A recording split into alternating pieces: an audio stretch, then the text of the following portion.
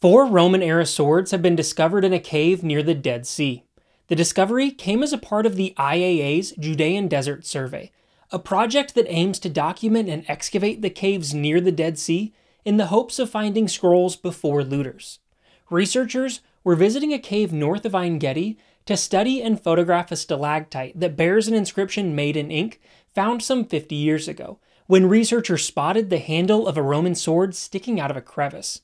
Following the discovery of one sword, researchers returned to search the whole cave. In total, the cave produced 3 Roman longswords with their wooden scabbards, a shorter ring pommel sword, and the head of a javelin, all of which have been dated by their typology to the 2nd century CE.